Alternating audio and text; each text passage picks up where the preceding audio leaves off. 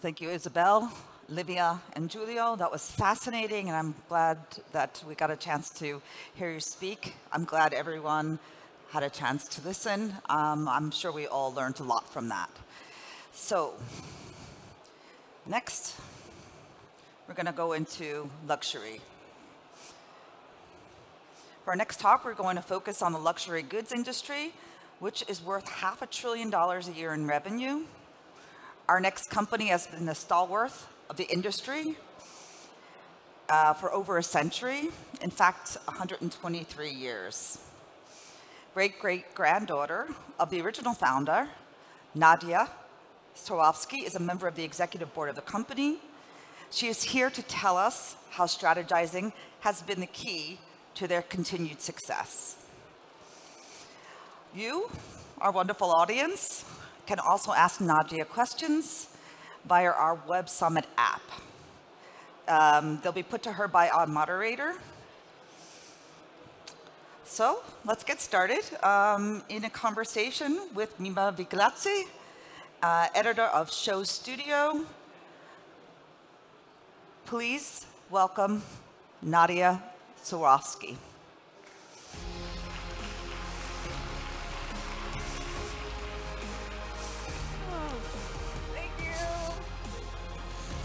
Come. You sit there. I'm too far here. Can I sit with you? Since we're here on the wonderful fireside conversation. Hello, everybody. Very intimate. Nadja, this is about a brand that has been going for many, many years. So it's about longevity. So before going into the future, I would like to talk a little bit about your heritage. So you were born a Swarovski with a family, you know, very much involved. Your father has been involved, and your grandfather and great-grandfather. So can you tell us a little bit what that meant ever since you were a child? Well, I have to say, in a certain sense, one can say it was a blessing, but it was also a curse to be born into that family with that name. I am from Tyrol, from a little town called Wattens, which is outside of Innsbruck, and Swarovski was really one of the biggest employers of the region. So as you can imagine, as a 4-year-old girl, and then eventually a girl in kindergarten and then in grade school, it was not necessarily perceived with tremendous happiness to have a Swarovski sitting there in the classroom. So to me, it was quite frankly a disadvantage. But did you know from immediately that you were going to work there? Was it in your destiny? I feel it was in my destiny. You know, I grew up right next to the factory, so looking out of my bedroom window, I would see the big Swarovski sign. I feel like I have Swarovski branded on my forehead. But what was so fascinating for me is to really be taken along into the factory with my father, with my grandfather. You know, they would just, you know, it was just commonplace for them to show me the machines, talk to the factory workers. And it was really their passion. And as a child, to see the passion an engineer has towards his machines was really so impactful. That's good. I always felt it was very important for me to find my own path and never ever rely on the family business as a job opportunity. So I found myself in the world of art history and art, and eventually figured out what my aha moment was and what I as an individual could contribute to this family business. And then so one day you decided, I'm ready. And then how does it work? You just go back home and you say, I want to roll? I mean, you're so many. I know that there are so many Swarovskis in the company. So then what happened then? My father certainly wanted me to study engineering. And of course, off I went to study art history. I was at Sotheby's, then I was at Gagosian Gallery. Found myself in New York City, which I think is a fantastic school for work. You know, it really sets your professional bar very high. The working ethic of the New Yorkers are fantastic. And it was really there that I was working with European fashion brands that were also family businesses. Yeah. So I was working with the Missoni family, Trussardi, Valentino, and I thought, well, wait a minute. I actually have a family business with its roots in fashion, but nobody knows about it. And this was at a time when people were really associating Swarovski with the figurines, the crystal figurines. And this is where the stories of my grandfather would come back to mind, you know, stories of my grandfather working with Coco Chanel and Christian Dior. And I thought, okay, this is it. I am stepping back into that family business.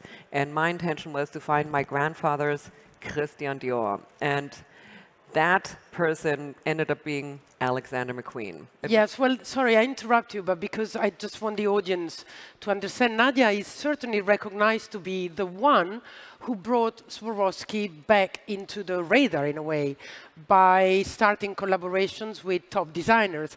But not only big brands like the Armani that everybody knew, but the Alexander McQueens, you know, the upcoming designers that were changing the fashion world, the fashion ideas. And so enters the collaboration. So you went back to the family, you said, we need to go back and be, you know, recognized as a player in the fashion industry, and you invented the collaboration, right? Reintroduced the collaboration. Yeah. You know, after everything I've done, I've watched my forefathers. And yes, I did make the proposal, and it was actually appreciated, but I think the expectations that it would also bring a financial return wasn't necessarily there. And I think that's what really got everyone's attention. And, you know, it was another realization that in Austria we're creating such an amazingly crafted, engineering crafted product that is such a crucial part and creative ingredient to a designer's overall design vision. So the designers, as you say, your grandfather, it was there, but they didn't really, what were they using when they wanted sequins or crystals in their fashion? Where were they going? You know, before finding out what you could do for them? They didn't use crystal. So the designers, you know, crystal was very much used in the 50s, 60s, 70s, then it kind of pivoted off in the 80s. And so we tried to reintroduce ourselves in the 90s. And what was so important, I personally felt that crystal was misused in so many design examples. So I thought as a supplier to this industry, it was very important to demonstrate a very beautiful and effective way of using crystal within fashion. So actually, Mimma, when we're choosing our designers, we're choosing them very selectively and carefully. We choose designers of whom we know will not disappoint us in terms of their creative vision. And then another thing that's so important for us is we celebrate the designers. We celebrate them, we promote them. We want to encourage them to grow and show their ultimate creative expression, which at the same time then boomerangs back to us as a brand demonstrating how the product can be used. So it was a very symbiotic situation. But so when you say we don't want them to disappoint us, it means that you need designers that will understand the same care for crafts, for quality, yes, or that absolutely, they big success financially. I mean, I think when the first element is secured, then the big financial success follows. And that's why, you know, it's important for us to work with people who have the consideration for craft and the appreciation of materials. So we're actually working very closely with design schools nowadays. And, you know, in the design schools, certainly the students are taught to use with metals, fabrics, leathers, and so on. And crystal is yet one more material for them to work with. But the knowledge of using crystal in the right way is absolutely crucial to use it successfully. Okay, and do they come to Vatten's and they see the possibility? Because I've been there and I've seen what you guys do and the thousands possibility that are given for creativity. Do they come and are trained about crystals, yes, and what they can do with it? Certainly we try to do that now, but Vatten's is so far away. You know, as I mentioned, it's in the Tyrolean Alps and was not the easiest place to get to. So therefore we have set up showrooms, certainly in all the fashion centers of the world. So New York, Paris, Milan, Los Angeles, we're in Asia. And we have actually started this concept of it's kind of like the Chinese apothecary. You know, we have many, hundreds of little drawers filled with different crystals. And overall, we have about 350,000 different types of crystals from shape, size, wow, type of application. And we just felt it's so important to have our own showrooms to show the designers what they can play with versus going to visit designers. And nowadays, people are coming to visit us in Austria. And we've found that that's important because people are getting an essence and a sense for Swarovski. They see the big manufacturing plant, they realize how large it is, but they also see the beautiful environment that we're from. And sustainability certainly is a major, major driver for Swarovski. Yeah, we're going to get into that in depth. But before, I would like to talk about technology. So to be still relevant today and to be so successful for so many years, you need to innovate. And I know you just reopened manufacture. That's right. So can you give us a little Yes, bit so of info we about did that? reopen a manufacturing plant in Austria. It's a big hall which is actually LEED certified. It was created by Sonetta, the architects. And again, it's totally in our ethos, in our DNA to like reflect our architecture now, also supporting the sustainability. But we have now showcased some of our machines. In the past, it was a really top secret process, how we make the crystal and how we cut it. However, we are showing our customers various different machines, and we're showing them in particular the cutting process. And we now have we've integrated a process where we can turn around prototypes for designers in 18 hours. So they come, sit with our in-house technicians, create sketches, and within 18 hours they have their prototypes ready to go on the catwalk. Which means the shape they want, or the color they want, Absolutely. the size they want. Exactly. And it really fits right in line with the customization and really the bespoke creation of crystals for the designers. I'm going to step back because many people ask me, what's a crystal? Is it organic, natural? Is it made, man-made? Can we say that, or it's a secret? It is man-made, and I have to say, I have to tell There you, we I'm so proud of it, because when I started my career at Swarovski in New York City, I got, quite frankly, a lot of pushback from the diamond industry, who always considered crystal as the lesser valued material compared to diamonds. And then I would always say, well, do you know how a crystal is made? It's so hard to make a crystal. I mean, there were 100 different chemical ingredients, first of all, put together, which are melted into glass. And then the glass is formed into various different molds, and then eventually it's cut.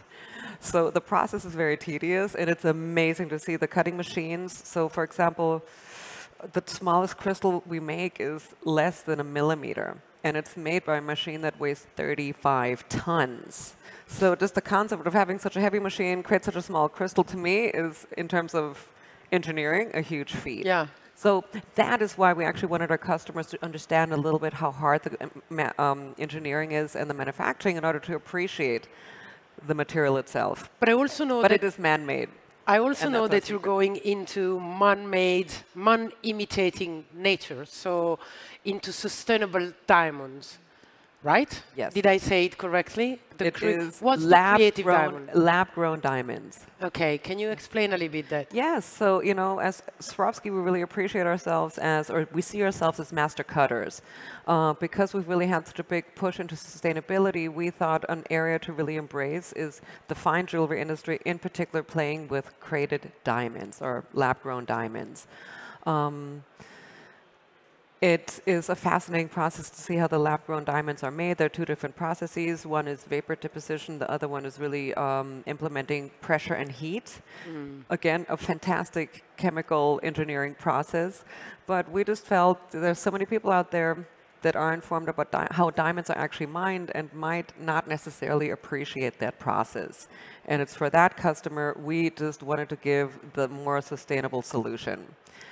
I certainly hope and I'm sure everyone here has heard about the emergence of the created diamonds and how so many more companies are now making them, companies in California, China, and so on.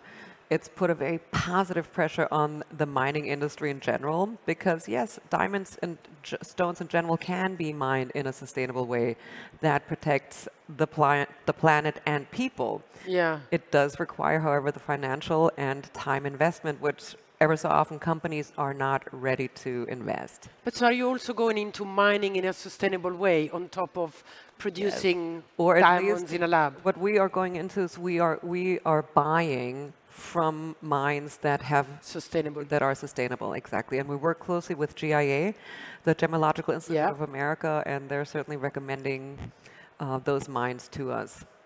That's great. And yeah, and it's very important to know that Swarovski, not only they're very successful commercially, I think the biggest jeweler in the world as far as custom jewelry or whatever we call it. But anyway, but they're also trying to give back a lot. So not only Swarovski has a foundation, the Swarovski Foundation, that I would like to talk about a little bit, but also a water school, which I think it's a very interesting theme. Can you tell us a little bit about the water school? Okay, first? so the water school, first of all, we just recognize that water will be one of the most cherished commodities in the future because we come from this environment. I mean, Daniel Swarovski came from Bohemia originally, which was indigenous to crystal cutting, and he chose this little town in Tyrol to build his factory. Why? Because of the water power that came out of the mountains. Okay. So he instantly used water in hydroelectricity to power his machines. So water has always been dear to us. Water is used tremendously for the cutting process in particular. We recycle that water, we reuse that water. But it really, and what we've also noticed living in Tyrol is the melting of the glaciers, the flooding of some of the rivers and lakes. So we therefore have cast our eye on creating this water school first in Austria. Now we have water school in India, China, South America, North America. There the program actually teaches teachers how to teach children about the various different topics related to water, whether it's hygiene related, scarcity related, and just in general the handling of water. That's very good. And we're so excited that we worked with the UCLA School of Theater, Film, and Television on a documentary which is on Netflix. It's called Water School. And UCLA felt very strongly to actually focus in on women and girls because they're so tremendously affected by water issues, in particular in third world countries. Yeah, it's a very inspiring film because you see actually the children explaining what they learned Right. and how they then connect that in their countries with other issues and problems. And here we can introduce the Swarovski Foundation, which takes care of many other issues in the world, right? No, absolutely. The foundation really is an extension of what Swarovski does in so many regards. And we focus on water, we focus on design, we focus on women. We just felt those are the areas that create a common denominator across the board, what we do in all the countries that we work in. Yeah. And as we feel we're focusing on strong communication to our customers with our product. We felt, my gosh, we have active listeners, and let's just engage them in all the topics that we're working on and trying to improve globally. Now, do you think that longevity is linked to that? Do you think that today, to be relevant in the long term, especially a family company with a name that is so well known, needs to be sustainable and ethical and to give back? Absolutely. Was that your idea? Well, you know what? It's certainly family values being reflected in the work, Again, I come from a family of hardcore engineers, and engineering is as straightforward as it can get. It's very black and white, it's very pure, it's very honest. And we have such a strict quality control. Not one crystal leaves the factory with a scratch on it or a bubble in it. That to me is such honesty. Our product is a lens that captures the light and refracts the light. It's something so positive. And those are values that are really kind of also permeating through what we're doing. I mean, we create a product that brings joy to people. And with that, 90% of our customers are women, and we're grateful to our customers. And our thinking was, how can we give back to our customers? And therefore the foundation, and therefore all the initiatives of, to give back. Absolutely. And there's a huge amount of questions coming in, and we have 2 minutes, so I need to ask at least one. How do you choose your brand ambassadors? Example, Carly Kloss. How do we choose them? Yeah, how do you choose your ambassadors? Yeah, so Carly Kloss was a brand ambassador. Now the new brand ambassador coming out is Penelope Cruz. We certainly choose these ambassadors for their substance, for what they stand for. Carly is a top model. She is beautiful, but guess what? She is such an amazing person, and I certainly appreciate all her charitable giving, her giving back. It's been fascinating to watch Carly on set, behind the scenes, when she's working with the cast to get her ready for the camera, and she is the nicest person. So that's important. I really think, I so believe in that, and I believe that kind of work really permeates out beyond the image, I see her as a role model for our customer. The next one is Penelope Cruz. She's such an amazing person, and she actually was so excited about our Create a Diamond project that she asked if she could create a line for us. And of course, we So could not. she actually designed the line. Yes, absolutely. And She did? Really? She did. And we're so excited because she really designed that, having herself on the red carpet in mind. But she feels so strongly about doing whatever one can do now, whatever we all need to do now to save the planet and, you know, be more sustainable and be more conscious and considerate. So, you know, to have Penelope as a spokesperson is incredibly important. Authentic collaboration. Yes. We've got 30 seconds, so I'm not sure I can... how do you stay relevant in the digital era? I think storytelling is so important, certainly in terms of technology, digitalization. We have to modernize, we have to embrace the changes, we have to communicate in that way, but what we communicate is so important. And I think relevance really is given by telling good stories. That's great. Well, thank you very much. Thank you, Mimma. Thank you all. What